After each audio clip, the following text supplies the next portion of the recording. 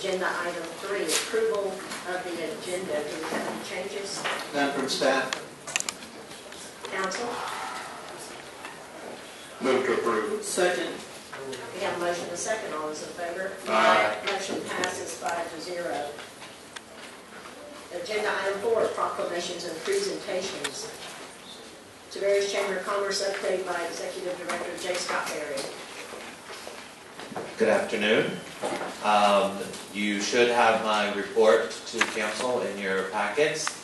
A couple of things I would like to thank Mayor Pfister, Mr. Jury, Mr. Tweedy, and those who attended our annual Business of the Year Gala on October 6th. It was a fun night, very good. Mr. Jury's presentation was just perfect, and it was great to have everybody there that night.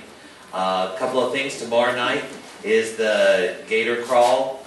We are changing this Gator Crawl bike night a little bit. It's evolving, and tomorrow night should be a really exciting one because it's happening right after the 5K kicks off. So there's going to be a lot of activity going on downtown tomorrow night. It'll be a fun night.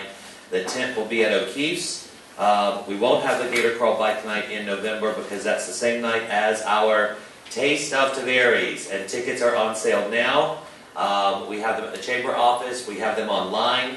This year we can purchase Taste of Tavares tickets online. That was something that was asked for last year, and we, with our new system, have that available. The Taste of Tavares is November 16th. We still have a lot of vendors signing up, but so far, and we've just really started to push the last 2 weeks, we have 10 restaurants, we have 11 businesses, and there's another 10 plus restaurants who have the application, just haven't gotten it back to me. So I think it's going to be our biggest, best night at the Pavilion on the Lake, November 16th. And I encourage all of you to come to that. It'll be a fun, fun night. The other thing at the bottom of my report that I asked you to put on your save the date is our Chamber Holiday Business After Hours Party. And the date is there, but that actually may change. We have a board meeting in the morning, and we're going to be discussing changing that date. So don't put that on your calendars just yet. I will be sending you all of the council an email as soon as that date is firmed up. And you see there the rest of all of our activities going on this month. Any questions you have for me, let me know. Okay, thank you. Thank you, Mr. Berry. All right, tab 2, proclamation, the Atlantic Coast Young Marines Red Ribbon. Whereas communities across America have been plagued by numerous problems associated with illicit drug use and those that traffic them. And whereas there is hope in winning the war on drugs, and that hope lies in education and drug demand reduction, coupled with hard work and determination of organizations such as the Young Marines of the Marine Corps League to foster a healthy, drug-free lifestyle. And whereas governments and community leaders know that citizen support is one of the most effective tools in the effort to reduce the use of illicit drugs in our communities. And whereas the red ribbon has been chosen as a symbol commemorating the work of Enrique Kiki Camarena, a Drug Enforcement Administration agent who was murdered in the line of duty, and represents the belief that one person can make a difference. And whereas the Red Ribbon Campaign was established by Congress in 1988 to encourage a drug-free lifestyle and involvement in drug prevention and reduction efforts, and whereas October 23rd through 31st has been designated National Red Ribbon Week, which encourages Americans to wear a red ribbon to show their support for a drug-free environment. Now, therefore, the City Council of the City of Tavares proclaims October the 23rd through 31st, 2017 as Red Ribbon Week in Tavares, and urge all citizens to join in this special observance. All right, moving on. Swearing in by City Attorney and disclosure of ex parte contacts. Mayor, there are no quasi-judicial matters on the agenda tonight. Of course, you may recall that we had scheduled a big rezoning matter, and just for the sake of the audience that may not know, that the developer asked for a continuance of that, and there were some procedural issues that we thought should go back to B&Z and go back through the process and restart the application. So that will still be coming to you, but it's not here tonight, and so that's not going to be heard tonight. And we don't have any other quasi-judicial matters that are here, that are going to have hearings. All right, thank you. Okay. Agenda item 6, reading of all ordinances, resolutions into the record. Susie Novak. Thank you, Mayor. Resolution 2017-12, a resolution of the City of Tavares, Florida relating to the State Revolving Fund Program, authorizing Loan Amendment 5 to SRF Loan Agreement WW350920 for construction-related activities for the wastewater reuse Phase 2, reduces the loan amount and represents the final loan closeout amendment, and providing for conflict severability and effective date. Resolution 2017-14, resolution of the City of Tavares, Florida, relating to the State Revolving Fund Loan Program, authorizing a loan amendment 5 to SRF Loan Agreement 350940 for construction-related activities for the stormwater improvements in the Downtown Community Redevelopment Area CRA, providing for conflict severability and effective date. Resolution 2017-15, a resolution of the City of Tavares, Florida relating to the State Revolving Fund Loan Program, authorizing Loan Amendment 3 to State Revolving Loan Agreement WW350930 to include updated auditing and public records requirements to the CRA Water Distribution Upgrades Project Loan WW350930 and providing for conflict severability and effective date. Ordinance 2017-17 is at first reading. An ordinance of the City of Tavares rezoning approximately 1.92 acres of property located south of Dora Avenue, west of David Walker Drive from residential multifamily RMF2 to residential multifamily RMF3, subject to the rules, regulations, and obligations ordained by the City of Tavares Council, providing for severability, providing for an effective date. Ordinance 2017-18 is also at first reading. An ordinance amending ordinances 87-24, 99-21, 2007-36, 2012-37, 2014-21, 2015-22, and 2017-4, adding section 17-79 of the City of Tavares Land Development Regulations pertaining to the Stormwater Drainage Utility Management Fund, authorizing stormwater fee credits, providing for criteria for authorized credits, providing for an effective date. Thank you. All right, agenda item 7, consent agenda. Does anyone in the audience have any questions about anything on the consent agenda? Council? Move to approve. Second. I have a motion and a second. All those in favor? Aye. Motion passes 5-0.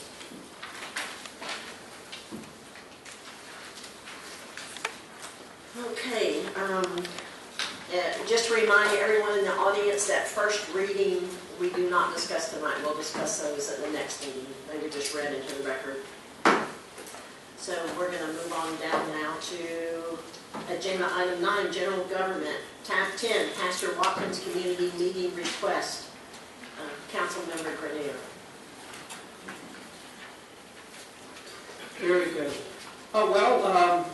Good friend, Pastor Mike Watkins, had reached out to the city not too long ago to want to get discussions and going about not only race relationships, but more of an interactive between our African-American heritage community and the rest of the Tavares community. It's something that Pastor Mike and actually I had talked about many years ago wanting to do. So when I saw this, I reached out to him, and we already had one meeting just about 3 or 4 weeks ago. Is Pastor Mike here? Anywhere? Oh, there he is. Mike. Pastor, come on up to the microphone there. And so let me just kind of read the summary to you to put it into the record. Previously, on August 30th, Pastor Mike Watkins reached out to the city administrator, which I mentioned, to discuss having a meeting with the city's leadership on race relationships. The city administrator asked the police chief to begin to coordinate such a meeting with the pastor.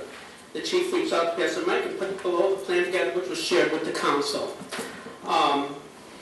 I proposed the following to Mike, as you can read there with the chief, that within the next couple of months, we'll hold a community event that will allow citizens to meet informally with officers and myself to discuss anything they want. This could be held at the Civic Center. We will get the word out via social media. Mike can do it from the churches. We will hold such events every 4 months. That such events will be held in the evening so citizens who have to work can attend. That's from Chief Steve Stoney Lubens. Subsequent to that, Councilmember Bobby Grenier met with Pastor Mike, and together they set up a community meeting and set a date for October 24th at 7 p.m. at the church conference room located at Friendship CME Church, which is at 29608 Camp Road, to discuss race relations. Both Councilmember Bobby Grenier and Pastor Mike Watkins are here today to invite the City Council to attend this community meeting.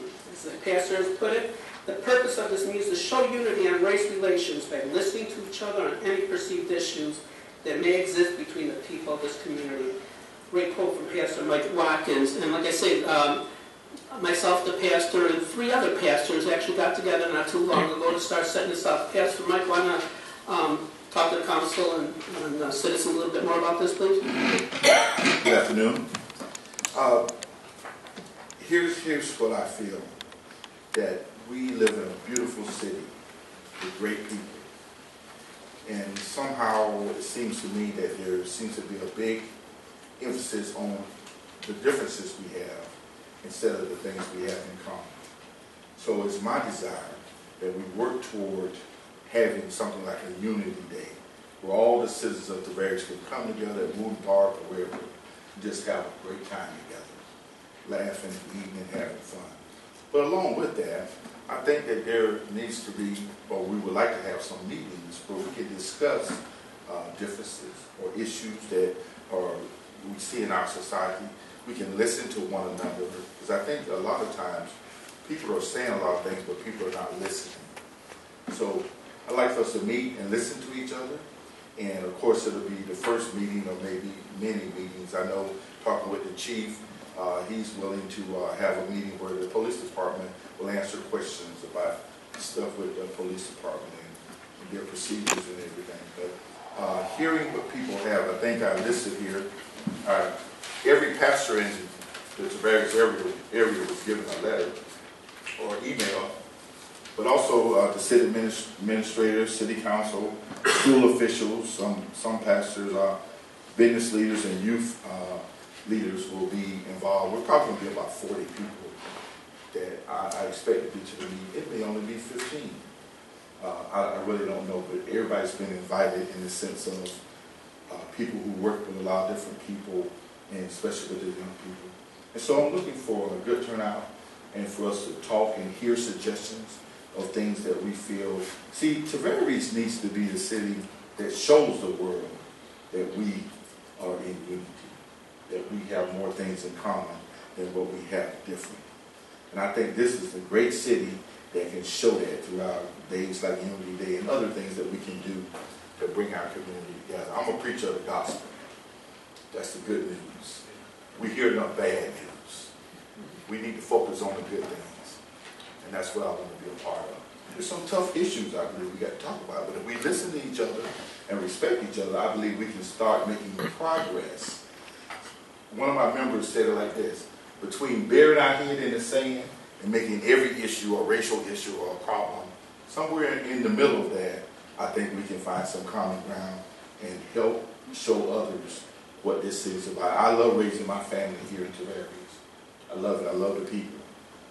But there's issues in our country. There's issues in our country.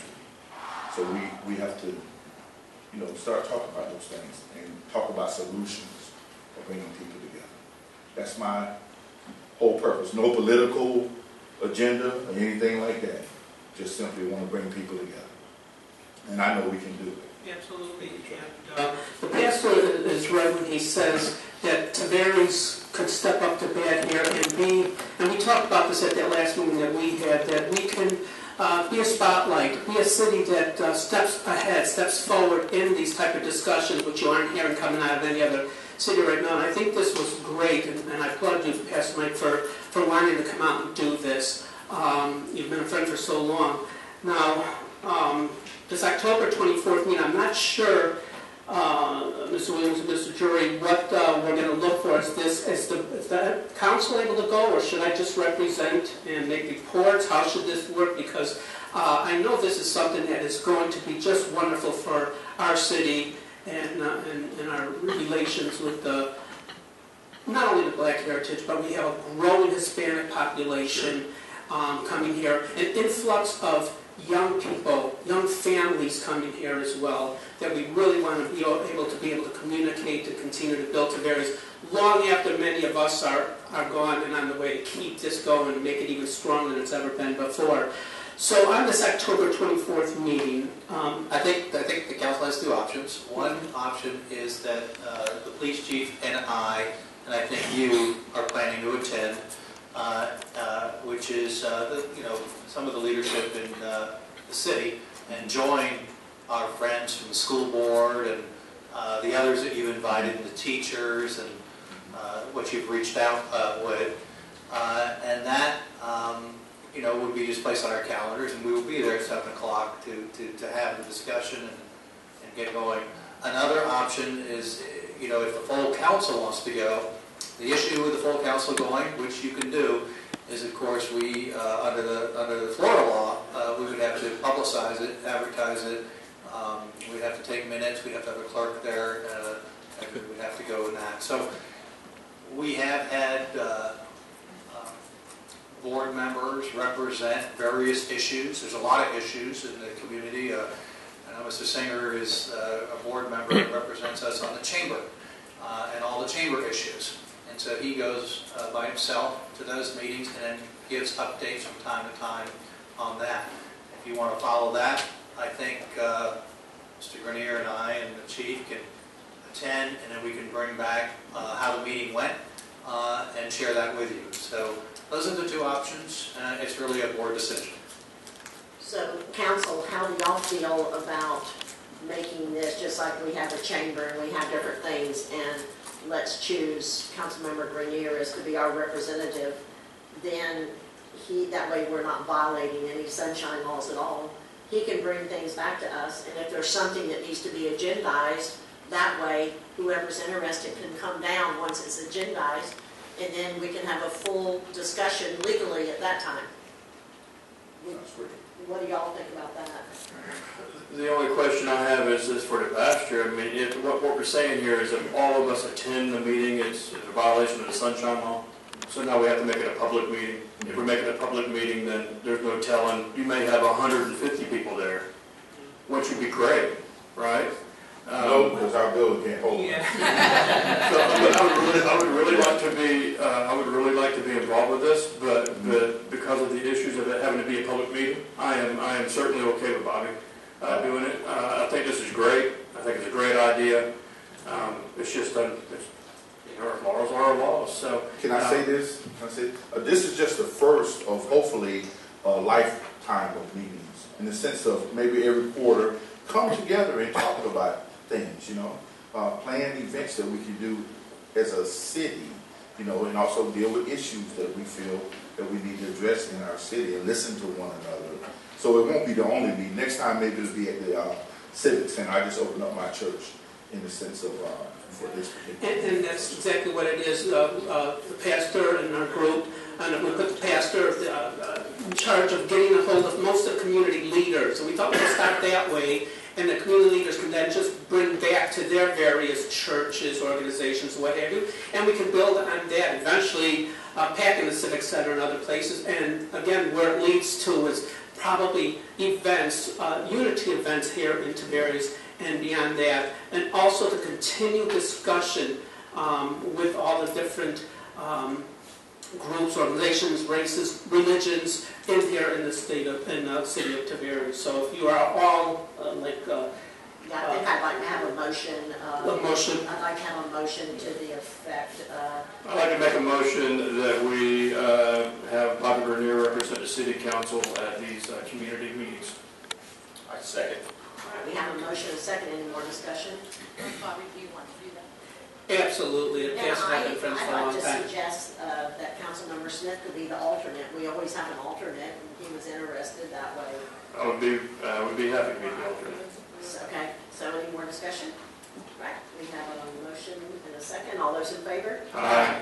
Motion passes 5-0. There we go, Pastor Mike. There you go. October 24th, 7 o'clock. Everybody knows acknowledge where the church is at.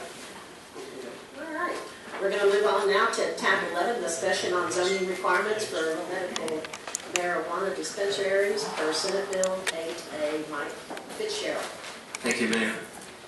On August 20th, 2014, the City of Tavares passed Ordinance 2014-12, which added to the city regulations a definition of medical marijuana dispensary and amended Chapter 8, Table 8.2, permitted and special uses, allowing medical marijuana dispensaries in a C2 highway commercial district.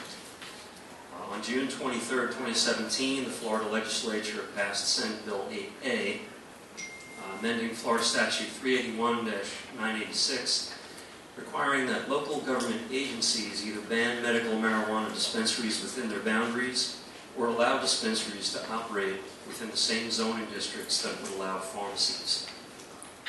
City zoning regulations would permit pharmacies in commercial downtown, commercial C1, and highway commercial C2 zoning districts. Therefore, current city regulations are inconsistent with state law as they pertain to permitted locations of medical marijuana dispensaries. At this time, city staff is seeking council's direction in drafting an ordinance to comply with state law.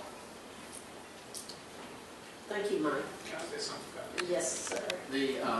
This has been an evolving thing. If y'all could watch this, the original ordinance that we adopted was before the first referendum on medical marijuana that you may recall failed. And so the cities most cities put some restrictions or some locational criteria in place to be ready in the event that that first one failed and it didn't pass. Then they came back, altered the ordinance or the amendment a little bit, and that one passed. In reaction to that passage, some cities began to strictly regulate locations of medical marijuana dispensaries within their cities. They put them in industrial, or they have setback requirements or locational requirements. And the legislature preempted that by passing the statute that Mike just read to you. It's exactly what it says. You get two choices. Choice A is you can either ban them completely, and some of your local cities have done that or are at least looking at that, and I think maybe Lake County is. Or you can allow them, you're required to allow them in any district where you allow traditional pharmacies. So those are your two choices. It's a sort of an erosion of our home rule powers that us municipal people don't like much, but that's what happened. So those are your two choices, and right now what we've got isn't consistent with either one of those two choices, so Mike's bringing it to your attention appropriately so we can fix it. All right, thank you, Bob.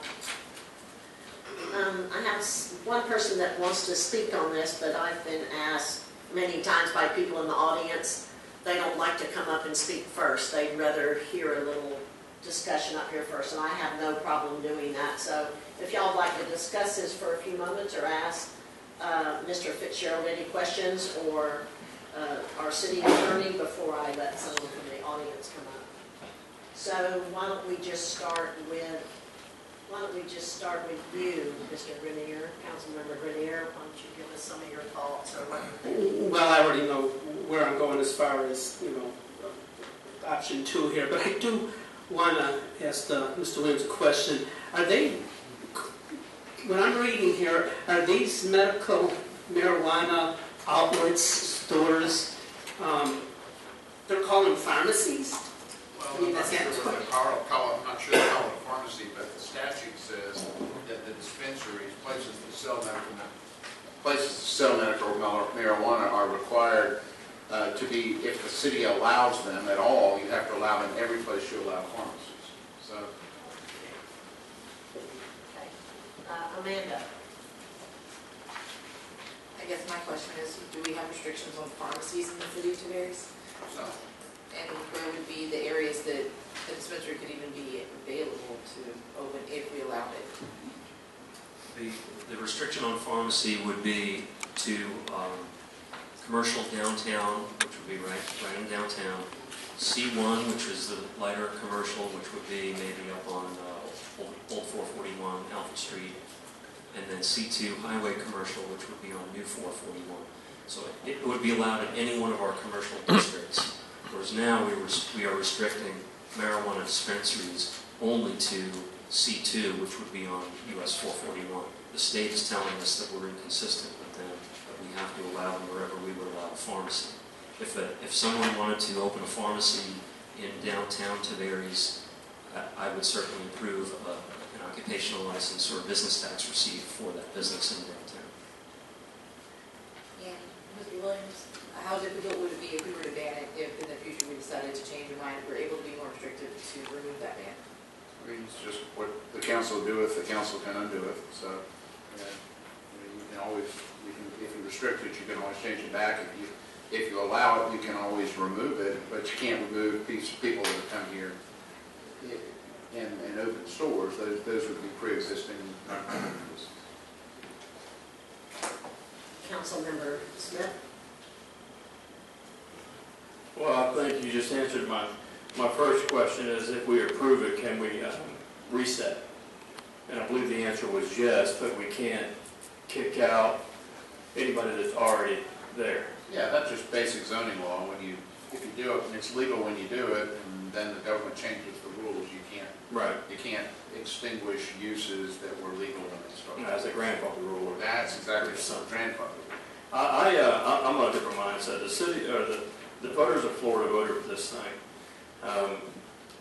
I'm sure it's going to be, the legislature made it where it's only medical marijuana and it's non-smoke, I believe. So it's going to be prescribed by a doctor. Now, there's a lot of people out there that could use the help of this medicinal item. So I'm okay with the zoning. Vice Mayor Singer? Yeah, like Mr. Williams said, this is the classic case of, erosion of our own rule where, the city should be able to make, our own laws that don't go against the state laws. Back in 2014, we said, these dispensaries were allowed on 441, which, it'd be great if the state would allow us to make those decisions right here where it affects the citizens the most. Right now it's being taken out of our hands. So, we've got a choice where we need to say yes, and it can be everywhere, or we say no, and it can be nowhere. The way it reads right now, and like Mr. Williams also said, if we don't approve the zoning right now, we can always approve it at a later date, but we don't know exactly how these dispensaries are going to work right now. They're still, kind of in their infancy. So I would kind of like to take the idea of, let's look and see how this goes throughout the rest of the state. At a later date, if something that we think, is beneficial, then yeah, we could go ahead and allow them. But right now, I just, I don't see us being able to allow them and not work out, and then that dispensary, wherever it might be, 441 downtown, it's there forever. So I would kind of like to just take the let's wait and see look for right now. Okay, and I think I'm like Councilmember Smith. The voters approved this. The voters spoke. It was approved. I think there's strong regulations. I just think it was the voters' will. So I think we have really no choice but to follow through with that. So with that, I'm going to call up Denise Arata from the audience who said she'd like to speak on this item.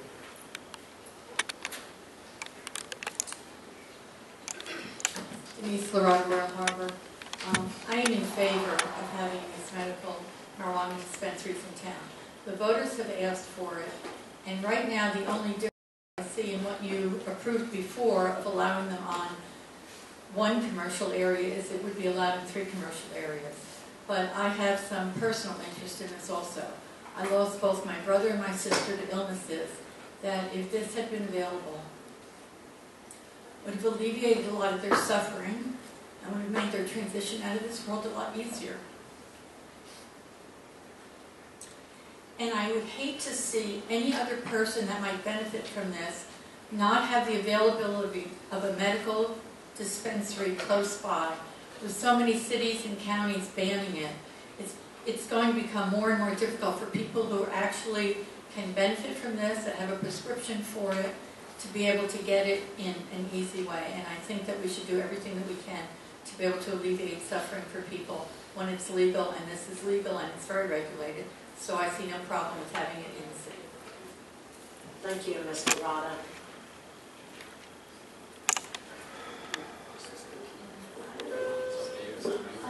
Yeah, go ahead, Rick. State your name and your address for the clerk and the record. My name is Rick Gonzalez. I live at 3481 Estes Road. I don't live in the city limits, but I work in the city limits, and I have four properties in the city limits. I also have the pleasure of sitting on the Lake County Planning and Zoning Board, where this issue came up this month, or this past meeting.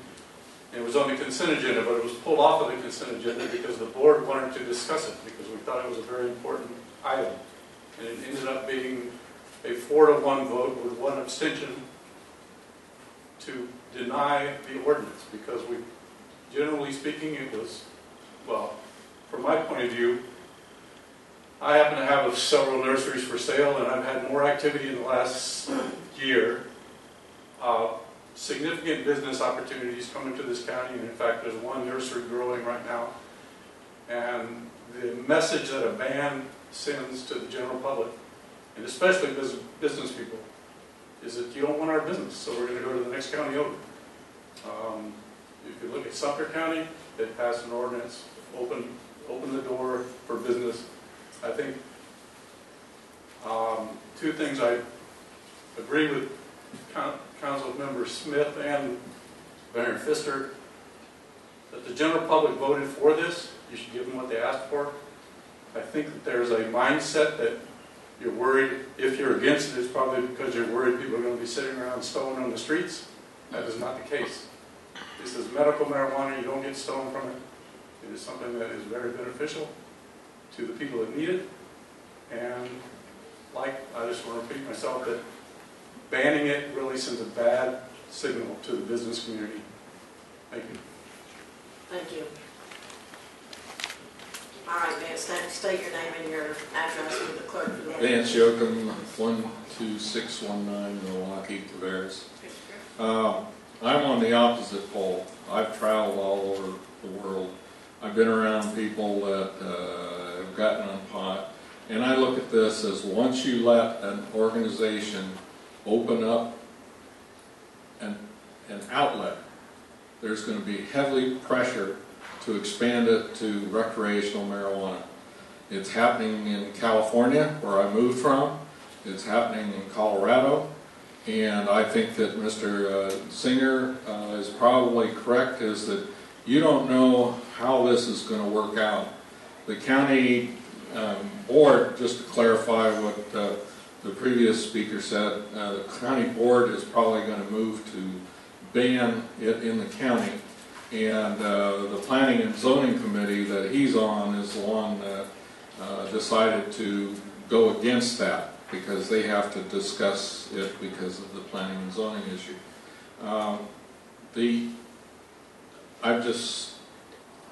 I cannot tell you how worried I would be if I was living in a city that has opened up outlets, that then there's going to be tremendous legal pressure to expand their markets. They already now have got a law that apparently has been submitted to start being able to market marijuana, medical marijuana candy or cookies or something like that. You know, brownies, I can remember those from many years ago. And I think that you shouldn't be the guinea pig. You ought to let other places be the guinea pig. They can all get it by mail. That's been stated at several meetings that I've been at, that they can get it by mail. So they've got that. You've got at least 3 cities that have already approved it. Mount Dora, Astatula's ban is going to expire. I was at the meeting where they voted to do that. And then you've got Mascot. So I would think that you ought to be very cautious about this, because if you want to attract tourists and you want to have the ambiance that you have voted, you can go to Mount Dora and let them go there. But I personally think that it's really the wrong move. All right, thank you, Vance. Okay, council, do we have any more questions? Okay, And also, the chief is available if anybody has any questions for him, if you want to know anything about the legalities or anything. Mr. Williams? My understanding is the nurseries have gotten some licenses to grow. Has anybody tried to pull a permit to become a dispensary in Tavares? A dispensary or, no, I don't think we have had an application yet, have we, Mike? We haven't had any applications for a business tax receipt for dispensaries, and it's my understanding, and Attorney Williams can correct me, that the dispensaries are going to be controlled by people who have been given a license by the state to cultivate. That the only people that can open a dispensary are those who have complete vertical integration in the entire process: cultivation, distribution, and sales. Do we have any nurseries running into Tavares that are cultivating? None to my knowledge. And I think, and I think my understanding is any physician who wants to prescribe it has to go through an accreditation and licensing process. And I think the only one locally is Dr. Dillard. I don't know. I mean, I know they have to go through licensing. I don't know which ones have done that. But not one inquiry about a nursery or anything to Tavares? I have not received any at this time. But I will agree with what Rick said. Anecdotally, there are, nurseries are hot commodities right now in the real estate market because people are looking to try to be able to get into that industry. And also, I want everyone to consider that we do have a hospital. We do have a hospital in our city, Florida Hospital Waterman. So I think that should make us a little more accommodating to people. And I'm going to go ahead. I'm kind of like Denise. I've watched too many people suffer. And I've watched what it can do. And Vance, I understand what you're saying, kind of. But we're not comparing apples to apples. You're talking about pot, and we're talking about medical marijuana. It's two totally different They will animals. expand it, I can tell Now, you. it's not that way. And I did some research, and if you check in Colorado, they did have medical marijuana before they had recreational marijuana, and they had zero problems, zero, other than, it does generate a lot of money in their community. But there's really been no problems to speak of, and it is regulated, and what these people have to do and jump through these hoops. I don't think they're going to jeopardize that to go off and just start, to me what's worse here in our town is these guys who, the pill mills where they just write these prescriptions for the opioids and stuff that people are getting addicted to. I mean, this is something that's not addicting, it's medical marijuana, it's not pot. I think that we would be doing our citizens an injustice if we don't pass this. The voters voted on it. They voted on it in the state of Florida. This is what we wanted. Mayor, if you don't mind, I just want to, talk to the council a little bit. 2014, the council passed placements of where to put medical marijuana dispensaries, and it was in the C2, right? That's correct. Okay, so I don't know where the reservation really is about going into C1 or downtown. We got a tattoo shop downtown Tavares. Everybody says, oh, a tattoo shop, right? Well, it's one of the nicest tattoo shops you've ever seen. They got nice people there. They do a great job. We've got an entertainment district. Oh, remember that one? Oh, man, entertainment district, it's going to be everybody's going to be everywhere. That entertainment district has transformed the city of Tavares.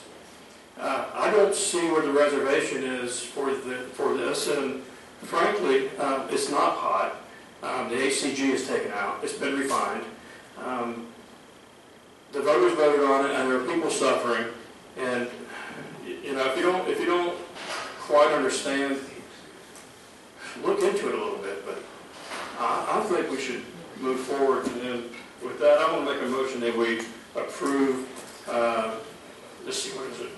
Direct staff to amend regulation to allow medical marijuana in commercial zoning districts. I'll second. All right, we have a motion and a second. Any more discussion? One comment. course, this doesn't change anything today. We'll bring the ordinance back to you, and there'll be 2 readings and notice. Okay, that changed a little bit for me here. I'm going to see an ordinance come. I'm not voting on. You're voting on what to direct us to do. We have to fix the ordinance. We've got one way or the other, and we're going to bring it back however you all direct us to, and that has to go through the whole process. Okay. All right, changes little things for me too. Well, yeah, that would give you time to do research. Okay, if you that have- changes everything. Thank you. Just, so I mean, the ordinance, it's not really going to change. It's still going to be, it's allowed or it's not allowed. Is that correct? That's right. Right now, we have to get rid of the ordinance that we currently have. We need to fix the ordinance we currently have. It's not enforceable. So I mean, the other option is to just get rid of this ordinance and vote no at this time That's correct. on, okay.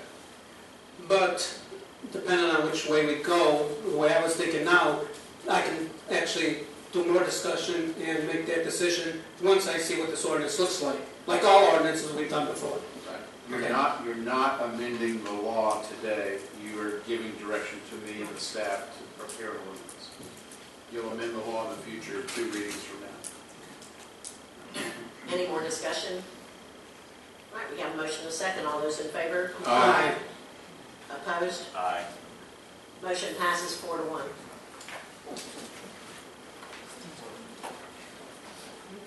Okay, we're going to move on to tab 12, request to waive special event fee, YMCA Turkey Trot 5K, Mike Fitzgerald. Thank you, Mayor. Staff has received a special event application from the Golden Triangle YMCA for its annual 5K run to be held on November 23rd, 2017. No city services, staff, or equipment is being requested. The application has been processed and staff is prepared to issue the permit for this event. The permit fee for special events outside the downtown entertainment district is $250. Ms. Christy Kay, the Wellness Director of the YMCA, has requested that this fee be waived. A copy of the request was put into the council packet. City Council has waived the fee for this event in preceding years, and staff is recommending that City Council moves to approve the requested fee waiver. All right, council, any questions for Mike, or how'd you like to move? Move to approve. Second. Motion and second. All those in favor? Aye. Motion passes 5-0. All right, moving on to tab 13, approval of solid waste contract. Chris Thompson. Afternoon, Mayor and Council. At the June 21st City Council meeting, staff was directed to begin negotiations with the commercial solid waste collection and residential single-stream recycling contract with the top-ranked firm of Waste Management Incorporated. Staff met with the Waste Management negotiating team on a number of occasions, resulting in a contract proposal for Council's consideration. I've highlighted some key points to the new contract that we feel are improvements to the present contract. They're listed on the summary. The final draft has been submitted to the city attorney and is presently being reviewed. Staff offers 2 options for council's consideration. Option 1 is authorize the city administrator to enter into a 5-year contract with Waste Management for the commercial solid waste collection and residential single-stream recycling. And option 2 is to not authorize the city administrator to enter into the contract. Staff recommends option 1, authorize the city administrator to enter into a 5-year contract with Waste Management Incorporated for commercial solid waste collection and residential single-stream recycling. Fiscal impact will be determined based on how much garbage is hauled. And legal sufficiency is right now at Bob Williams' office. We may have to do a couple of little minor tweaks to make it legal, but that's where it's at. He's got the final draft. All right, thank you, Chris. Council, do you have any questions for Chris? No, Ms. Williams, what Chris is saying is a couple of minor tweaks there. I mean, they're so minor that it wouldn't even be. Yeah, we have an existing contract. Yeah. This is going to be very similar to the one we have. So nothing that's going to be substantive. No dollars. I'm sorry, I have a question. Why is the physical impact to be determined if you've already got the contract, you know what the prices are and the tonnage? I don't understand that. Well, what I'm saying is, as the commercial businesses change, our collection yardage changes, that's going to change the numbers. Okay, you're doing it because of the commercial changes into the contract. That's correct. The overall yearly. That makes sense to me. Okay, thanks. Mr. Thompson, so we had a firm go out and solicit companies to come in and bring us their best bids, right? They didn't solicit them. What they did is they rated the ones. We did the soliciting. They came here, gave us a request for proposal. We had an independent firm rate them to recommend us what would be the best firm to negotiate with. So those were the three firms that were, that we... Yes, sir, Waste Management. Okay. Way And so all three firms had an equal shot at, this contract if they, depending on which one was the best, of course, that's the one that you have this potential contract to go with. That's correct. We feel it's a good contract. Yeah, I mean, I looked at it, it looks like a good contract, and I'd like to go ahead and make a motion that we direct the city administrator into a 5-year contract with waste management on this contract. Second. All right, we have a motion to second. All those in favor? Aye. Motion passes 5-0. Thank you, Council. Moving on to tab 14, approval for utility technicians to install a force main on Lake Eustis. Brad Hayes. Good afternoon, everyone.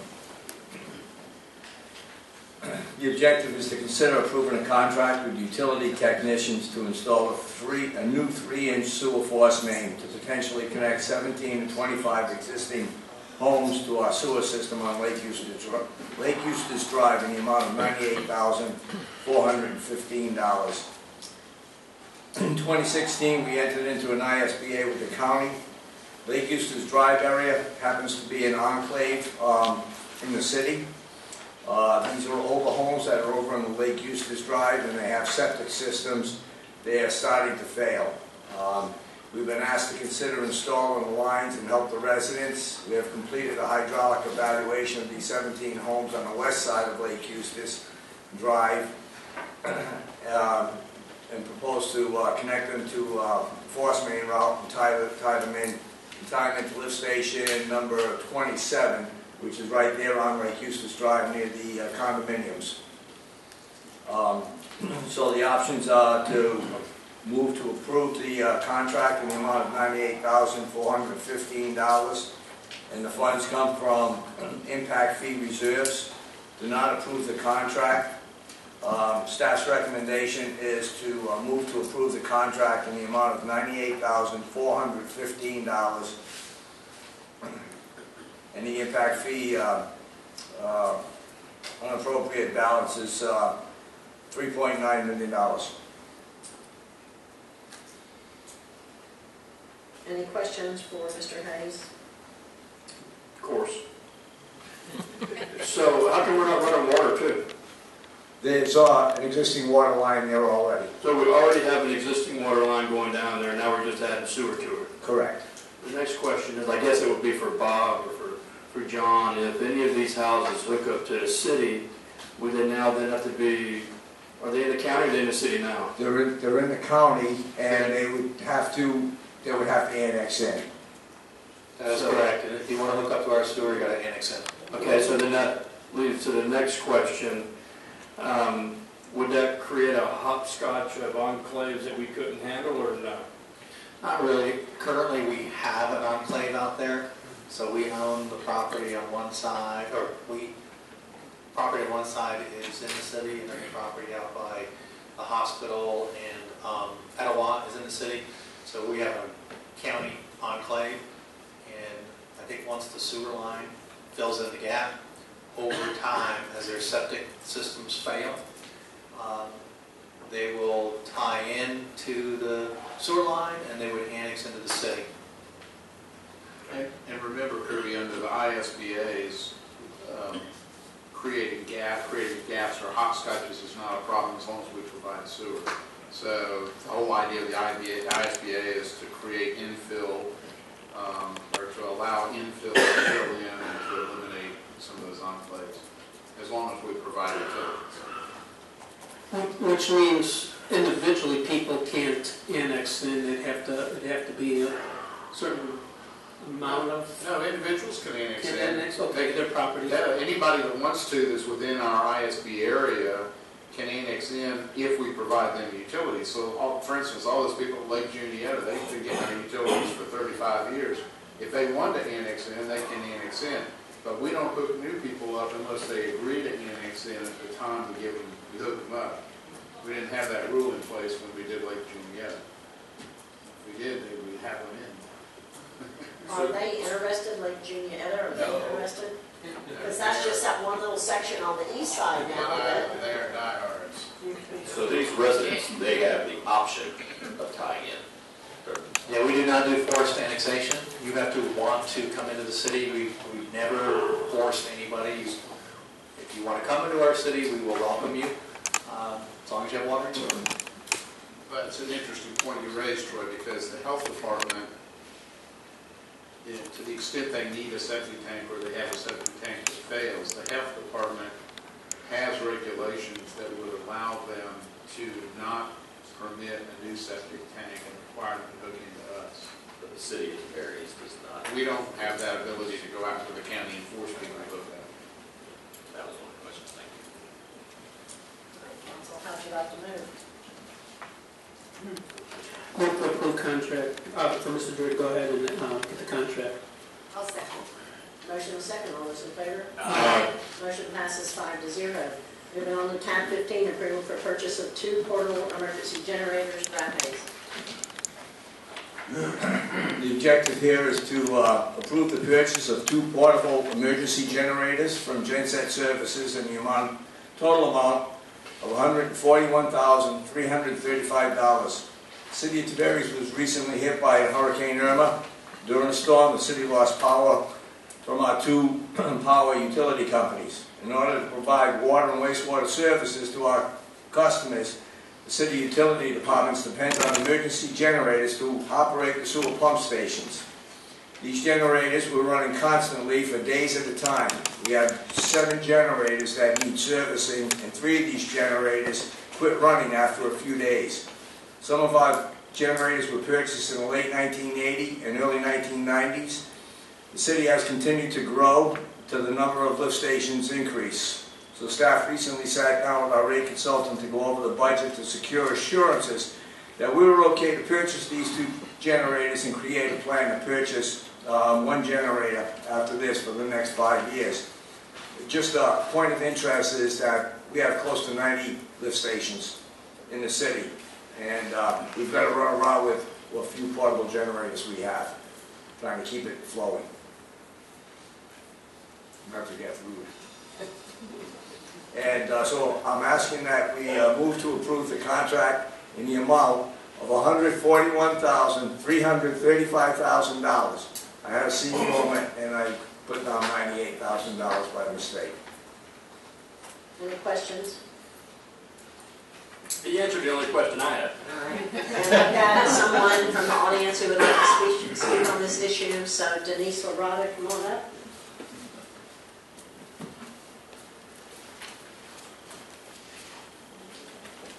Denise Lorada, Earl Harbor. I recall, John, when you talked about what the city did after the hurricane, about the fact that we actually loaned generators out to, I believe it was the county, to help with traffic lights, while Brad's team was running around with the few generators that were left, moving things through the city quite well. And this morning in the paper, there was quite an interesting article about the lack of generators throughout the entire northern part of the state here, and how difficult it was to keep traffic signals going and the problems they had with this. So I would be definitely in support. Actually, I would be in support of you buying all of them right now, so that Tavares has what is needed, but certainly at least the 2. Thank you, Ms. Lorada. Council, how'd you like to move? Make a motion to approve the purchase of two generators for $141,335. A second. Got a motion and a second. All those in favor? Aye. Motion passes 5-0. Thank you all. Yep. Moving on to tab 16, award bid for public safety complex. Chief Keith. Thank you, Mayor. Good evening, Council. For the record, Richard Keesey, Fire Chief. Agenda item 16 is the objective is to consider approval of proposed bid recommendation and funding strategy for the public safety facility project. So I brought with me a visual aid, two rolls of plans right there. That is our bid package for the public safety facility. Our goal now, and hopefully tonight's agenda item will take us a step closer to achieving that goal, is to make those two rolls into a building. So we're close. We went, our Horizon project team, of course, has been working on this for years. We've been talking about it for 10 years. We've been working in earnest for at least 7 years. We've had, as part of our Horizon project team, Councilmember Bob Grenier. So, Mr. Grenier, thank you so much for all your work doing this with us. Welcome back from Chi-Town. We're glad you're back safe and sound. We did advertise for bids. Mr. Finance Manager, Purchasing Manager John Rumble has walked us through that process. We received 6 bid packages back. We opened those on September the 28th, and on October the 4th we met in this room, and we went through and compared and evaluated those bids. And I have those numbers on your agenda package. I apologize to the audience for not being able to see those numbers. They are on the agenda packet online. You'll see that the lowest bid came in at $13,477,000. So if you go to the next page under funding strategy, you'll see there kind of a high-level glance of where we are. So we had previously earmarked, Lori Houghton, our finance director, had previously earmarked $11,570,000 for the project. So then when you take that bid of $13,477,000 plus $950,000 for FF&E, furnishings, fixture, and equipment, left with a balance of $14,427,000, which that's a shortfall of $2,856,468. The finance director, Lori Houghton, the Horizon Project team, we went to work again, and Ms. Houghton thinks that she has a proposal to present to you, and that's really what we're doing tonight as part of this presentation, is a way to bridge that shortfall. And I think what she has devised here, and I'm going to let her elaborate on that, or answer any questions you have about that, is a bridge loan to get us through. So on the next page you'll see the options. Option 1 is City Council may move to award the construction bid in the amount of $13,477,000 to Wharton Smith. Now Wharton Smith is the general contractor that gave us the lowest bid. They also were apparently highly, what's the right word? Qualified, thank you. Apparently highly qualified and the lowest bid. So that was why the bid review group chose them. And going on, so award that construction bid to Wharton Smith and authorize staff to secure a loan for the additional funding for the project. Now option 2, the City Council may move to reject the bids and direct staff to pursue a different course of action as identified by Council. Now in our process with the agenda packets, we have to have these ready for Susie and City Clerk the week before. So we went to press with this last Thursday was the deadline. Since then, we have developed an option 3, and I think Mr. Drury is going to be able to speak to option 3, which I think we like even better. It kind of cleared things up. It'll make sense to you. We just apologize if you don't have this in writing. I think the option, it's really probably not a third option. It's really option 1. If you decide to move forward. The only thing is, instead of awarding it in the fixed amount of $13,477,000 and authorizing staff to secure a loan, it would be in an amount not to exceed $13,477,000. We think there's an opportunity to work with the low bidder and maybe find some cost savings and get it down a little bit. So we would prefer that you awarded it in an amount not to exceed. And as long as we don't exceed it, then we move forward, we'll get the loan, we'll bring the loan back to you, the interest rate and all that. We'll move forward with the project. If, well, that would be about it. We just can't go over that number. We have to be at or below that number. If you move forward with option one, I would just ask you to say not to exceed. Perfect, thank you, Mr. Drury. So we have with us here tonight in the audience our architect, Mr. Michael Latham, from Gator Sketch Corporation. And of course we have Finance Director Rory Houghton, City Administrator John Drury, you have me, you have the Police Chief. So as you go into discussion on this, if you have any questions, if we can shed any light, we would be glad to do that. So Mayor, thank you very much. We'll turn it back to you. All right, thank you, Chief. Council, do you have any questions for any of the above? Yes, no, we're talking not to exceed. Now, if we're able to get some off, does that then take some off of the loan that we're going to need to balance this off, just to make it public? Yes. Okay, very good. So that was one of my questions. Is this going to be like a guaranteed maximum price contract? Did the bidder agree to a guaranteed maximum price contract? That is the price that they bid the project on. Right. And then there's an allowance for, I think it's the glazing on the windows, which we would sit down with them and see if we can bring that part down some.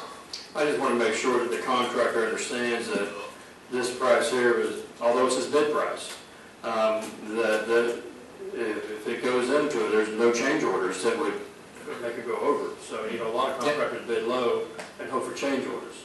Yeah, the only change orders that would be permitted are unforeseen. So if you go out to the site, the engineer has done core samplings of the materials that are in the site and has estimated the amount of fill that needs to be removed or added. If the contractor goes into the site and tears it all up and finds an unforeseen item like a sinkhole or clay that wasn't, anticipated, or debris from the previous owner of the school board, and that quantity is different than the engineer's estimate, we look at the amount that the engineer put in the bid specs. We look at the actual quantity that was in the field, and if those two are different, then there's a change order for this unforeseen change. So change orders will be very specific to unforeseen, things that were not in the bid spec. But that means that this could exceed that number. Yes, if you're out in the field and you run into some issue, you could exceed that number. Right. And that is a change order process that we go through with all of our contracts. And normally, we would have about $100,000 or so in what we call reserve for contingency. And that reserve for contingency would address any change order that was unforeseen. In this particular case, there is practically $0 for contingency, which means that if there is a change order and there is no dollars in there, I'll be coming back to the council and saying we ran into an unforeseen condition and we need some additional dollars. We had great engineers on this. I don't think there's going to be any unforeseen conditions on this one. Now, the next question is from Ms. Houghton. The extra $2 million, $3 million, it's called $3 million. It's all going to be continued on with the penny sales tax, right? That's what we're estimating and assuming. We will work with the financial advisor. We will, to secure a loan with the two banks that we stated in the agenda summary. This way we can fast track this because we do have timing constraints on the bid. And then we will bring this back to council so you will have your vote on the loan. We do have the bid is only good for 120 days, so we get to pull this loan together, get it all approved by our financial advisor, backed up by penny sales tax. back to you, interest rate negotiated for approval before the current bid expires. We think we can do that. And another response to your question, Kirby, is we will work with the financial advisor to make sure our estimate of what we're going to use to support the loan is correct, or if there's anything that we need to inform the council, we'll come back to you with that information. Thank you. I only have one question. Once we get started, how long for construction? 10 months to 11 months. Good question, yes.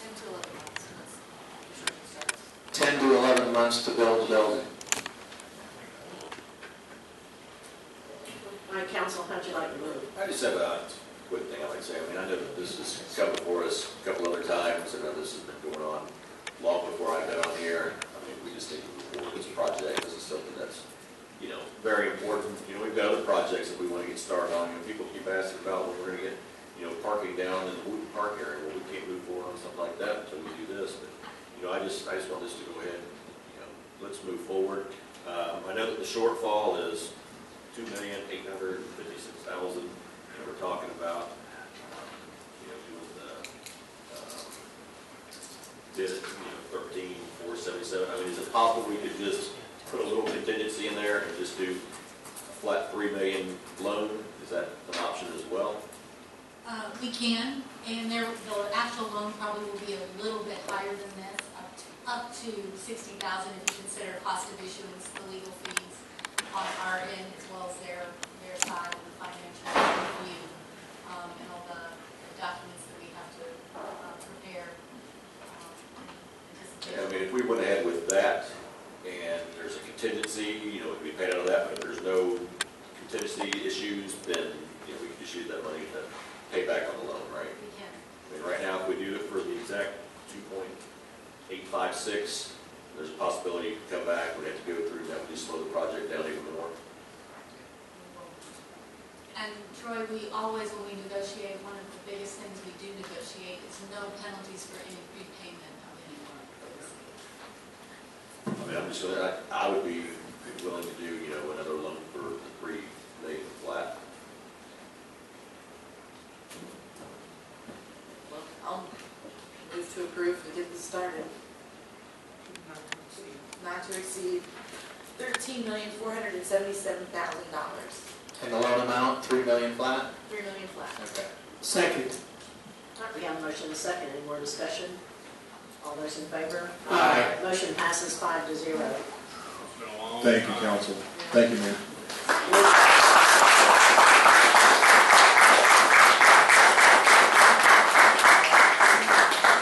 All right, moving on to tab 17, Performing Arts Center request for proposals, Phase 1, John Drury. This is a request to authorize staff to move forward with Phase 1 of the Performing Arts Center and Library. Previously, the council budgeted $60,000, which represented 50% of the cost to complete Phase 1 of the Performing Arts Center and the Library. And that would include site selection. That would include program and uses, construction budget, annual operating budget, all the funding sources and grants, and renderings. I have included a scope of work in your these things, which lays out everything that's going to get done. It was hoped that the 50% cost, remaining cost, would be come from the college. It was so we looked at colleges. We looked at 2 colleges, and none of those colleges were in a position to partner with the city at this time to do Phase 1. So at this time, the Horizon team got together, and we're recommending that the city go it alone, pay the full $120,000, and move forward with Phase 1 of the Performing Arts Center. The Finance Department has identified an additional $60,000 from savings in the health care program, and combined with what's currently budgeted, that would cover the estimated cost to do Phase 1. So at this time, we're looking forward Phase 1 of the Performing Arts Center. Thank you, Mr. Drury. Council, do you have any questions for Mr. Drury? I have a question. On the proposal, so the proposal, it would be 120,000 total to have this, all this stuff done. Correct? That is correct. And what would be the time frame to get that all completed? 1 year. Is there any way that you could like split that? Spend 60 that we have budgeted right now, to get some of this work done in the next budget process, do another 60,000? Well, I think the problem with that is, yes, you could split it up into 2 fiscal years and turn this scoping into a 2-year process. I think the only issue is, your surroundings change, your community changes. The Performing Arts Center is a minimum of a 4 to 5 year process. So the first is site selection, programming, the construction budget, the funding sources, the annual operating budget, making presentations to the council. After you're done with all of that, if you have found and lined up the funding through all the grants that they're going to talk about, then you go through another process called the design criteria package. That's where you do the design criteria. That's almost a year, maybe less. And after you're done with that, you go ahead and solicit for design build companies. And it's probably a 2-year project. So you're just pushing it out further. That would be the only really, downside of it, is pushing it out. And if the landscape of your community starts to change. Yeah, I just hate the fact that we couldn't find a partner to help us out with this. Yeah, I think the partners are going to show up. I really believe that if you move forward with this, and then next year, it looks like the funding can be achieved through all the various grants, tourist development taxes, and all available, you're going to see partners starting to kind of join you. And that's what the solicitation of proposals is, to get out there and see if we can get that partner to Yep. get on there. Absolutely. Because I think you're right. I think the reputation of Tavares and what we've done so far, where we're going, and the ideas, there's going to be somebody out there who's going to want to get on the bandwagon. And it's sort of like the Seaplane Base in Marina. We went forward, we built it, and then we got a partner, Jones Brothers. They came on board, and they moved forward. The pavilion, we went forward and built it, and then we had 4 caterers and lots of people getting married there. And then the train, we ended up with the Chamber and, now Polar Express. So I will not be surprised that if you move forward with this, the partners are going to be knocking on your door, wanting to participate, both financially and, things they want to do. Any more questions, Council? Yes, I've got a couple, of course. Sorry, Mayor. How much do you anticipate Phase 2 costing? Well, For the consultant, because there's got to be a consultant on everything. Right. So if you look at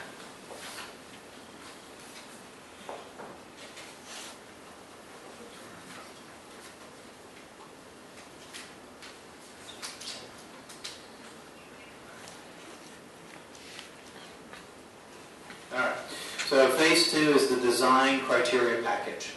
Right. And if you look at number 6, final report, Okay.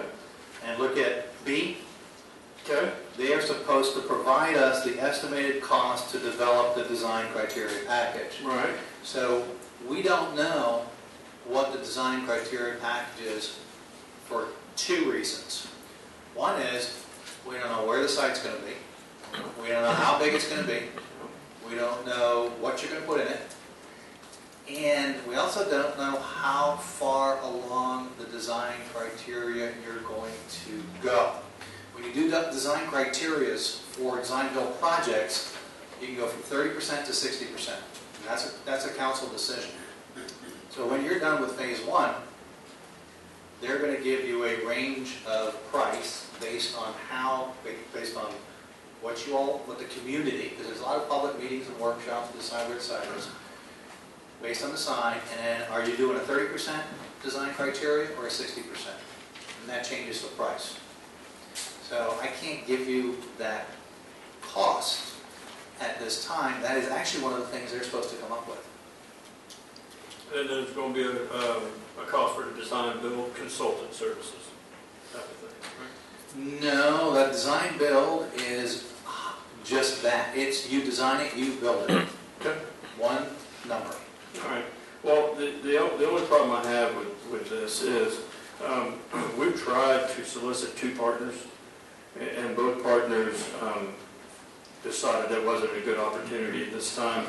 Now, I have a hard time approving $120,000 when we've made promises to fix West Main Street. West Main Street is going to be $150,000 or $200,000, and that took a big chunk of what we're doing now. I say, well, we'll go out and try to get grants for this consulting work, as we did for our public safety complex, to see if we can get a grant to help us with this thing, and then see if the partners come and use the money here, the $120,000, for some of the things that we've already said we'd do next year, i.e. West Main Street. I think when people see a commitment to something first, it's usually going to sway them to join on to a bandwagon first. I really do. I think as people laughed at us about America C. Plain City, didn't think it'd work, and I heard this from everywhere, beyond Tavares, I just think that when you really set your mind to something or committed to something, somebody sees that, I really believe they get on the bandwagon. I just don't see it being very difficult to get a partner or partners in this performing arts. We're going to get West Main Street going. I know we've already talked about it. We're going to get it moving. We've got plans in place for that. I think we just need to show the commitment towards this performing arts, and we'll get those people. I know we will. Super confident, because everything else has worked for us, that we will get these partners. Anybody else? How'd y'all like to move?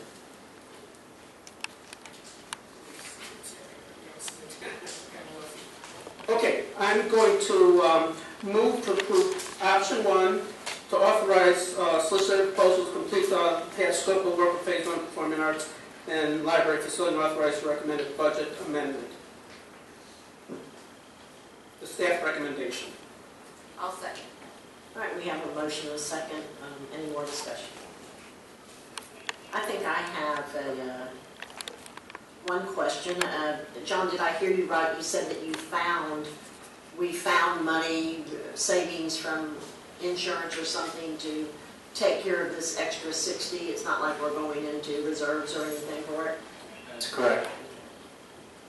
So found money is good. Let's use it next year on some physical projects that are ready to roll. Well, I guess I'm going to have to speak up now. Y'all know I've been working on this for a long, long, long time. And I've done so much research. I don't even know how much more research is out there that I can even look at. But everything that I've seen tells me that this is what is missing. This is the piece of the puzzle that's missing from our city. I feel like this is so important. We have all the attributes that make us a small town destination, except for arts. We have no cultural arts. We have no performing arts. I think this is the answer. We have everything else in place for it.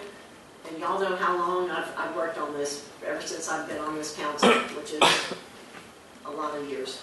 So I would like y'all to at least consider this, that we move forward. This is the closest that we've come to going anywhere. And I'm like John, I really feel like the reasons why we don't have partners right now, were very good reasons.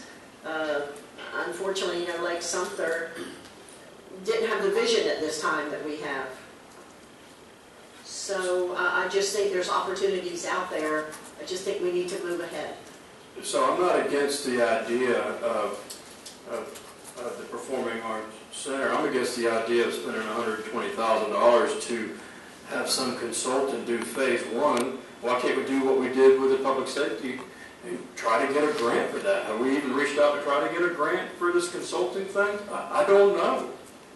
Yeah, I think the performing arts grants are a little tough right now. That's been the problem. Not saying they won't open up here in the near future as we move forward with this. We just have a good opportunity right now to move forward. We have a lot of things in place. We have a lot of different areas that this could work at. We just need some guidance, some professional guidance, the people who do this for a living. I think it's important to our community. I think it's important to our community that this is the type of growth that we're wanting. I feel like it's very important. Well, the growth is there, but I agree, this is something, we have a public works building now, right, Chris? We need real bad.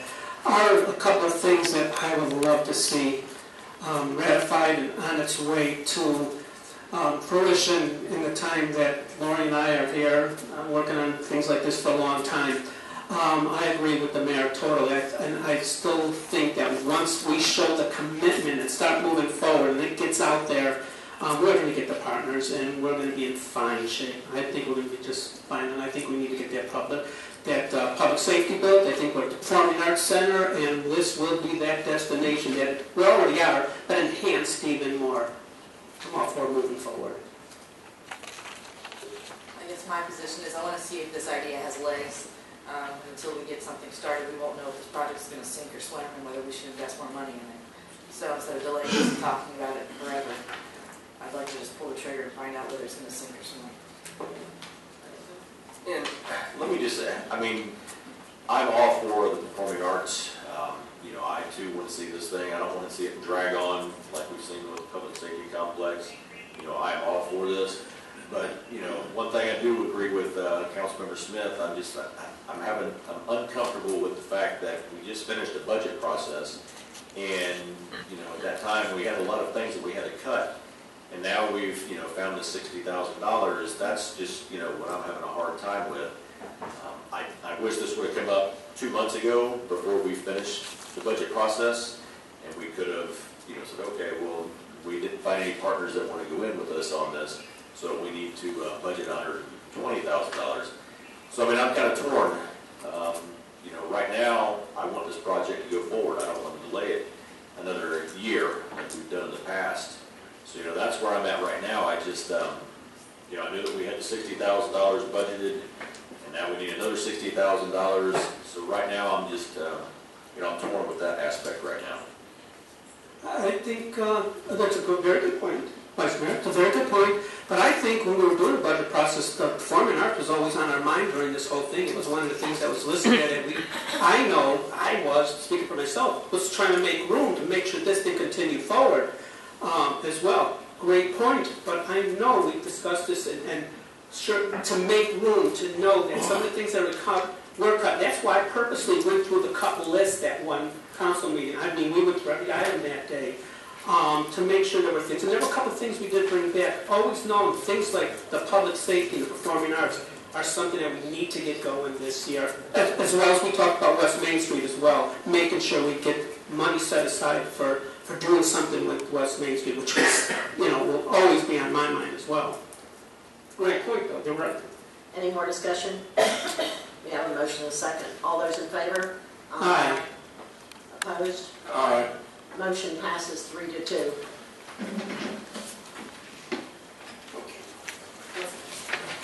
All right, now we're going to move on to tab 18, authorization to develop RFP for design build services, seaplane-based marina docks and refueling system. Bob Tweedy.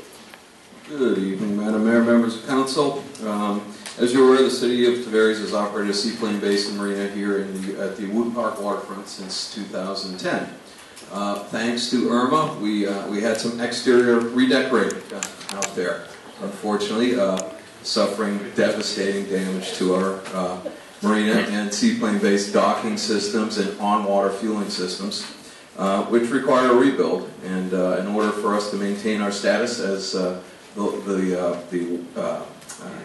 capital waterfront city of Lake County and our brand as America's Seaplane City, we certainly need to rebuild those facilities.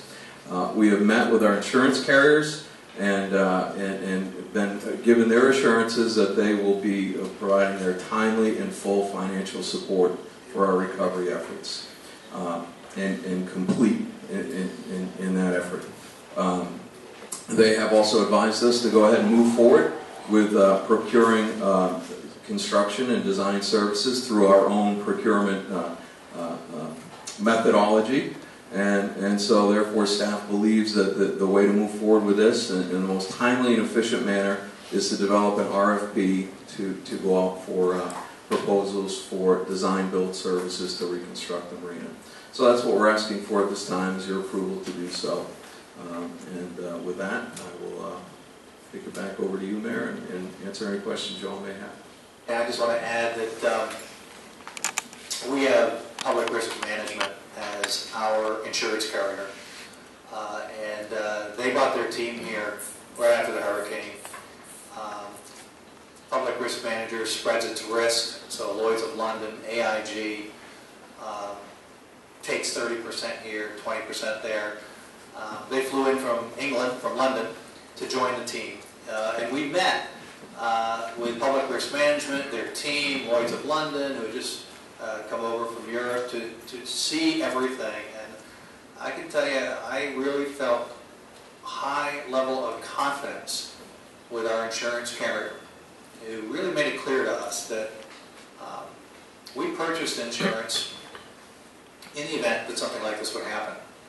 And they are going to stand by our side throughout this process, and they are going to support us throughout this process. So I'm looking forward to rebuilding the core of America's Seaplane City, our seaplane base and marina, better than it was before. And the insurance carrier is going to stand by our side to pay for it. I think the ratio is 98%. Correct. Will be covered by our insurance carriers. And our portion will be 2%. So with that, we're hopeful that you allow us to move forward with design build and redoing our seaplane base marina and fueling facilities. Any questions, y'all, for Mr. Grenier or Mr. Kirby? Oh, well, just to clarify, request to develop a request for proposals. Explain, develop a request. We have to put something together to send out, right? So yes, it's a two-step process. We have to get on board a person that does the preliminary design criteria, and we're on board. They'll do that. That's at 30 to 60% that I talked about earlier for the other project. And then when that's completed, we go out for design build. They bid on the project. Both those contracts will come back to the council. So we will solicit a request for proposals. We will solicit bids to rebuild the seaplane base and marina. Those bids will come in. We'll share them with the council. You'll the request for proposals. Yeah. From that point. Well, We'll be doing a request for proposals for a firm to do the design criteria, and then when that's done, we'll go out for another request for proposals to do design build. Okay, this council will be in place for the next term. We really want, another thing we really want to get going. An estimate of how long something like this takes to put together, to bring to us. Okay, to bring back the proposals to you, we're probably talking the first one probably in 60 days, and then the actual design build proposal, another 60 days, so that's 120 days to have a bid in place to go forward with the project.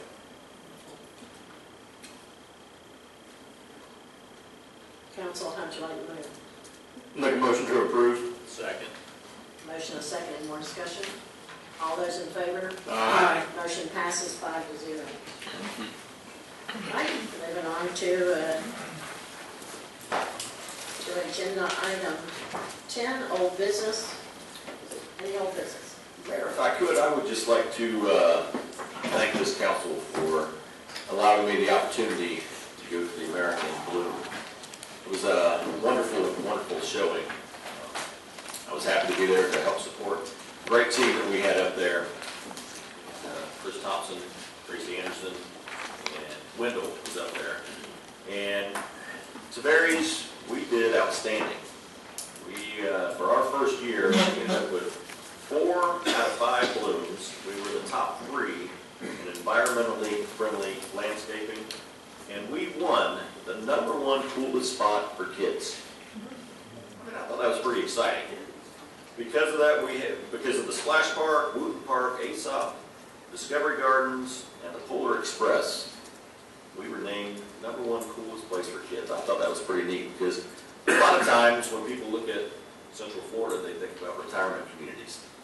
Well, they saw the things that really made the city of Tavares something special is, families. And they described us as, in 3 words, having pride, passion, and vision. And out of the joining American Bloom, I think most of our council received a 42-page booklet that American Bloom sent to us with suggestions on how we can improve things in our community. And I just thought, that was wonderful because, you hire a consultant to go out and do that, and you're spending tens of thousands of dollars to have them come in and give you some ideas. Yeah. So I was just very, very excited to be a part of that. I just, thank this council for allowing me to go there and be a small part of that. If it's at all possible, I'd like to see about maybe our next council meeting, if we could have team members that were up there, maybe come and give us an update. Mr. Thompson could come and Tracy and give us a little more in depth on what all you learned. Okay, you think we can maybe put something like that? Yeah, we can get it on the agenda. And I'll just add, one thing that I thought was neat reading the report was they really talked about the brand and interviewing random people in random businesses and around the city and how the people were really wrapped into the brand enthusiastically and had pride based on that brand. From that, we've been getting phone calls and inquiries from other cities around America. How did you do it? How did you get this brand going? How did you get the whole community to have that kind of community support? And that was from the American Bloom conference, where I guess there was a presentation there that talked about that. So it's been interesting to see the results of America in Bloom. It is watched by a lot of people around the country. After participating in that, I'm a firm believer that American Bloom really helps communities like ours, and I just like to see this city council continue to support that. That's all I have, Mayor. All right, anybody else with old business? Okay, new business. No new business, so we're going to move on to, I've got someone in the audience who actually filled out a paper to talk, so Madison Leary, you'd like to come up and address the council. Good afternoon. My name is Madison Leary, resident at 2413 Mary Road. Also, I work for your fire department and a member of the Professional Firefighters of Tavares, Local 3245. Just like to, on behalf of the union, express our thank you and gratitude for your attention to employee acquisition, entertainment for the increase in COLA. Mr. Drury, I'd like to personally thank you for a comment that was made in our negotiation, and you took it upon yourself to actually review the 10% increase around the pay ranges. So we appreciate it. It's known. Other departments talk about it, so just look forward to working with you, the City Council and the city in years to come. Thank you. All right, thank you. Anyone else in the audience? Miss Burley, come on up.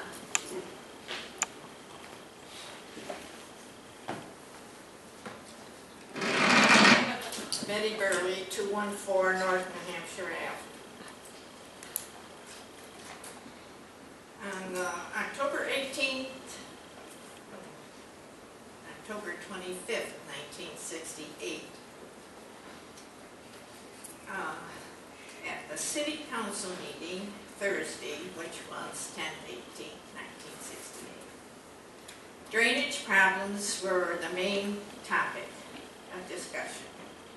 A study will be made of New Hampshire Ave north of Main Street where flooding frequently occurs.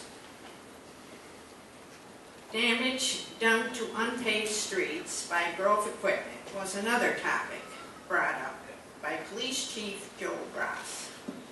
In trying to enforce a 1916 ordinance against damaging streets by equipment, it was discovered that applied only to paved streets. City Attorney Chris Ford was ordered by the council to draw up an amendment. Paving of the parking area in front of City Hall on Texas Avenue from Main Street to the intersection of Florida Telephone Corporation property has been started. Council members were urged to drop in at the city administrator's office several times between council meetings to keep themselves abreast of city problems and activities. Right next to this article, there was hurricane passes. Hurricane Gladys passed over Tavares area lightly last Friday night, and damage was slight.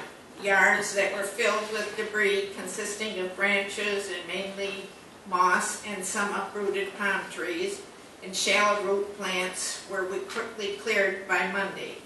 These were piled near the curb, some as high as 3 to 4 feet. City crews will be busy in the coming weeks.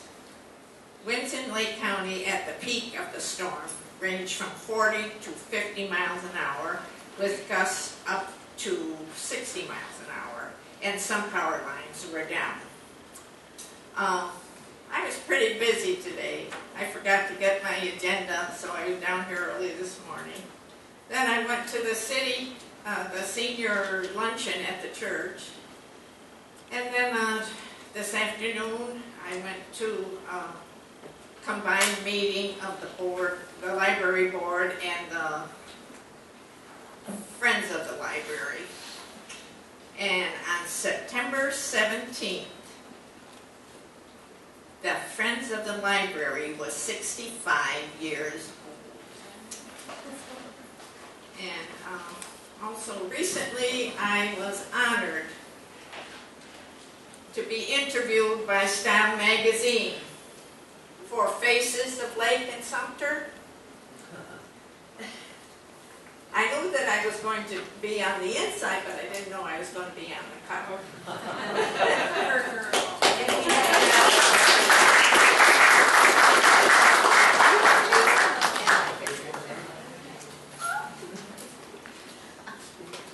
Hey Bob, Chris Ford that was mentioned in 1968 as the city attorney, Yes. is that the Chris Ford Park in Climont? Or, okay. And Chris Ford, Industrial Center. Chris was the county attorney, probably from 75 until he died almost, which he died in maybe about 1990 or 1995. He was a protege of Carl Bunnerton, who was, I think, the official city attorney at the time, and Chris worked with Carl. All right, Mr. Santoro.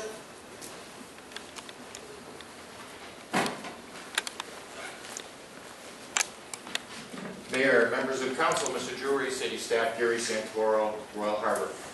2 items. Number one, for umpteen years, the Royal Harbor softball team, we played all of our home softball games on the field at Woodley Field. The field has gotten so bad that we've moved over to Stover Field. The only negative part is at Stover Field, there's no water fountains anymore. I guess they were vandalized, so they've been removed.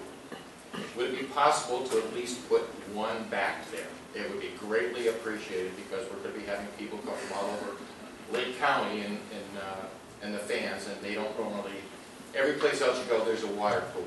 And at Woodley Field, there was 2, and at Stover, there's none. My second point is I would like to commend the council for a job well done tonight, and especially city staff for providing the information so they were able to make the tough decisions. And Mr. Drury, your leadership in all of this is commendable. And again, on behalf of a resident, thank you very much for a job well done. Thank you, Mr. Sanford. Anyone else in the audience like to speak? Come on, somebody else got to say something good about us. Come on. All right, we're going to move on to reports. Mr. Jury. Nothing to add. Susie? No, thank you, Mayor. Chief? Bob? Nothing, Mayor, thank you. Chris? Just one thing, I'd also like to thank Council for the support for staff of the American in Bloom. The national exposure and recognition we got when we were up there made us all proud of where we're from, so thank you for that. Brian?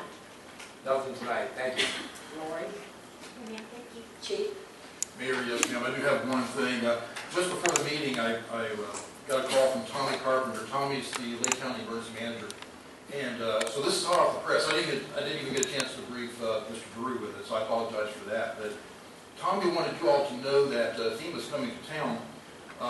They are setting up a disaster recovery center here in Tavares. So if you'll remember back, we had talked about this. It was kind of an on-again, off-again thing. Is FEMA coming, or they ended up going to Orlando. But since then, they have decided they need to come back to Lake County. So Tommy has spent all day today trying to find a spot for them to set up a disaster recovery center. And they were able to finally accommodate them in the Lake County Ag Center over on Woodley Road. So this is happening very, very quickly. They are opening tomorrow afternoon for a soft opening from 1 day. And we'll push all this information out on the city website. So tomorrow afternoon, 1 o'clock, they will open, soft opening until 8 p.m., and then they're going to be open for 4 more days. And the disaster recovery centers have just been doing an incredible amount of business. So the throughput is sometimes 300 or 400 people a day. So they were challenged to need a place for the adequate parking and good accessibility and ADA compliant restrooms and things like that. So the Ag Center got the business. So they'll be there for the next 4.5 days. Small Business Administration is going to be there. They're going to be doing short-term, low-interest loans for businesses and citizens, residents. And Chief Lubin's, Tommy wanted you to know that they will probably have their own armed security, so they won't need Tavares PD to provide the security. But if that something comes up, they'll let you know. So that's hot off the press, not even on the press yet. More will be coming out, but that's just came up just this afternoon. Thank you. Thank you, Chief. Tamara? Yes, I have a couple of small things. Art opening reception this Friday evening. I'd love to have everyone come out and meet the artist. Our caterer was busy, so I am the caterer, so don't get excited about the food. It's probably going to be donuts and peanuts or something.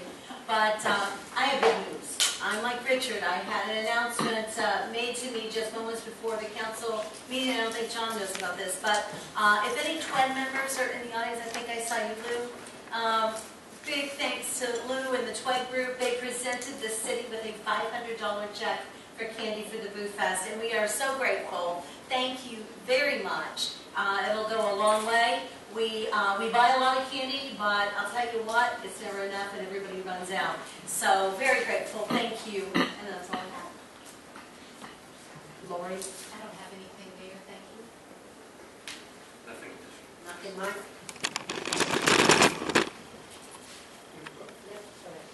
Okay, first of all, I just want to say thanks again to Council for moving public safety forward on this. I am so looking forward to getting this building in place, getting the guys out of the old railroad depot, getting the museum in there where it belongs, and I'm looking forward to going down the pole. I went to do that at my brother's back in suburban Chicago. I got on the pole and I went there and he says, "So what are you doing?" I said, "I'm holding on to this pole."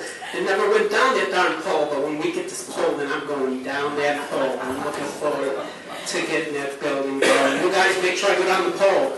No backing up. I go down that pole, okay? Even my brother couldn't get me to go down. You guys get me to go down. I think I just have a couple of handouts here. And don't be bashful. Here I've got, anybody wants, we have from Rifles Rails of History, the 5th anniversary souvenir ribbon. Don't be bashful, come and take them. Some of the staff has them already, take another one if you got it. We have extras, and just help yourself to one of the Rifles Rails in History. And again, staff did such a wonderful job in the community, in the businesses, because it was right after Hurricane Irma. And so here we, on the heels of getting this award, this recognition from American Bloom, it was even quicker than that, after Hurricane Irma, that we were able to put together a large event like Rifles Rails in History. So please help yourself to one of our 5th anniversary souvenir ribbons.